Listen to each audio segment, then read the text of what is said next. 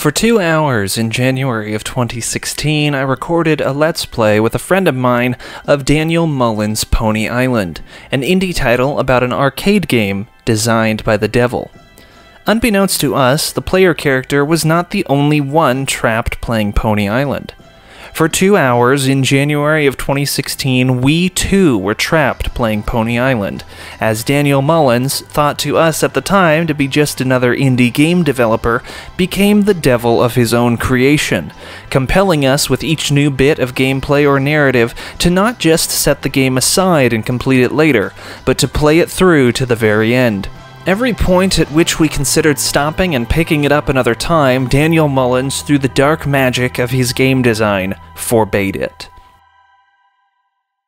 Released on January 4th, 2016, Pony Island is an astounding feat of game development. I had a chance to interview Pony Island creator Daniel Mullins shortly after the release of his second game, The Hex, but until recently I thought the audio had been lost due to a hard drive failure. Thanks to a freshly discovered backup of those files, you'll be able to hear a little bit firsthand from Forbes 30 Under 30 Games recipient Daniel Mullins on the making of his mind-bending masterpiece, Pony Island. We're going to hit some minor story and gameplay spoilers throughout this video, so just bear that in mind before we continue. Looking back on that Let's Play, I noticed one of the first things I said during the recording was, I had like a list of talking points I wanted to talk about in case the game got dull. Never has a more ignorant statement passed through my lips. Pony Island was not dull. In fact, it did something not often accomplished by the media I consume. It surprised me. And not only did it surprise me narratively, but also in its design and gameplay. It was doubly surprising, and subsequently doubly satisfying. Though Daniel spent a few years cutting his teeth programming for larger games companies, his dream was always to go full indie. After a handful of mobile games and an unfunded Kickstarter for a darker-themed Pokemon Magic the Gathering hybrid, Pony Island was the lightning in a bottle needed to propel his hopes for indie development into high gear. Like many great indie games, it all started with a game jam. The jam was Ludum Dare 31, and the theme was entire game on one screen. So my first thought was to do this thing where it's like the entire game is within the options menu of another game. And what is that other game? Oh, maybe it's this, like it appears to be this cute thing, but it's actually like created by the devil. Developed in his free time over the next year, Pony Island's kinetic energy soon became unstoppable. I think I was really driven, like I was more driven than I was before and ever was after, just because I felt like I was just kind of picking up steam as it went. Like it started as kind of like just like, oh well, maybe I'll put this game jam thing on Steam Greenlight, and then like it just takes a few people saying like something nice about it, and then like that makes you put in more effort, and then it kind of builds. And so the more serious it got, the more I realized that this was actually like my real chance to do this as a career. So I definitely put in a lot of hours, but all told, it was probably still less than like a full-time week considering my other job. Subconsciously inspired by games like Portal and Motherlode, games Mullins says were experiences that have a, quote, certain facade that falls apart as the game progresses, Pony Island relishes tearing down its many facades. And we're not talking about just the general facade of a fun game about ponies that is actually a much darker game coded by the Prince of Darkness himself. We're talking about multiple big narrative twists and multiple immersion-shattering fourth wall breaks. Pony Island is an exquisite exploration of the concepts of both meta-narrative and ludonarrative. By way of brief explanation, meta-narrative is, as defined by the Oxford Dictionary, a narrative that experiments with or explores the idea of storytelling, often by drawing attention to its own artificiality.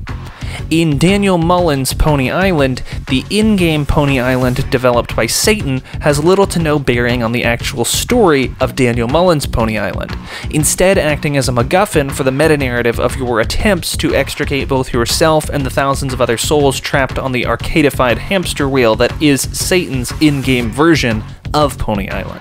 Pony Island is so deftly designed that you don't even realize it's guiding you down a set path. As a puzzle game, the function of breaking down Satan's Pony Island's many layers is delightfully organic, often so organic that I constantly found myself thinking, am I playing this the right way? Pony Island so perfectly replicates that feeling of searching through an old hard drive that when you finally arrive at the files you've been looking for, it creates a genuine feeling of joy. Each discovery and each step down the path toward your own salvation creates a genuine celebration within the player, as though our own soul's fate were actually tied to that of the protagonist. I was euphoric as I peeled away each layer of Satan's paranormal antivirus software in order to free myself and my new companion from the electronic hell of Pony Island. It was that exact feeling I had when I pulled a dusty thumb drive from a mountain of USB cables and discovered Daniel Mullins' interview audio within. As you, the protagonist, weave your way through Satan's file structure to the 3 core files you'll need to delete in order to free yourself, you, the player, will find yourself an unwitting participant in Satan's shenanigans. I recall quite vividly a moment in our Let's Play where I genuinely wondered if Pony Island was actually possessed. The moment in question comes at the end of the game's second act when you reach the last of the 3 demons guarding Pony Island's core files. All this demon asks of you is that you pay attention, and not divert your gaze. That's it. He'll ask you questions to check your attentiveness, but that is, for all intents and purposes, the whole encounter. So keeping your eyes on one part of the screen sounds easy, right? Wrong. Now, before I talk about this aspect of the game, it's kind of a huge gameplay spoiler, so if you want to savor this moment for yourself during your own playthrough, skip ahead to this timecode. The manner in which this demon attempts to distract you genuinely broke my brain. First, the demon asks you to type something disgusting. Jokingly, we typed, fart. As the demon continued his monologue, something disturbing happened. Now, an important bit before I continue, I was at this point in time only friends with 2 people on Steam. My friend Sam, who was sitting beside me during the playthrough, and my brother Sam, who had just returned to school after his summer break. As this demon rambled on, a Steam message appeared in the corner of my screen. A message seemingly from my brother's account. The message read, LOL. Not thinking much of it, I assumed he might have been making light of the fact that we were both on Steam at the same time, which, during his schooling and my full-time employment, was a rare occurrence.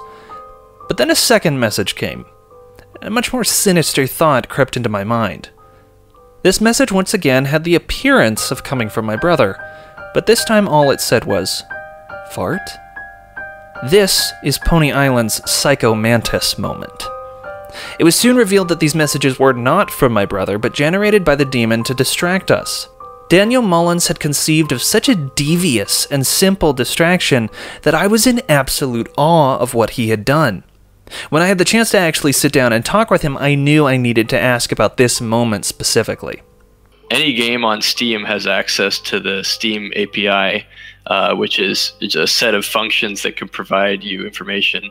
And one of them is just get friends. And this is intended, I imagine, to be used for built-in social functionality, like, an in-game menu to invite your friend to the match or something. I assume that's why they created this. But once I realized that I could kind of get this information, my mind started racing on how I could use it best to freak people out. I still remember the first person that I watched play that part was my brother, and I was just sitting across the room kind of watching him play, trying not to interfere much, and then that popped up and it was one of his friends, and he just like looked at me like with this look of horror on his face, like, what have you done? And that was that was the payoff enough right there.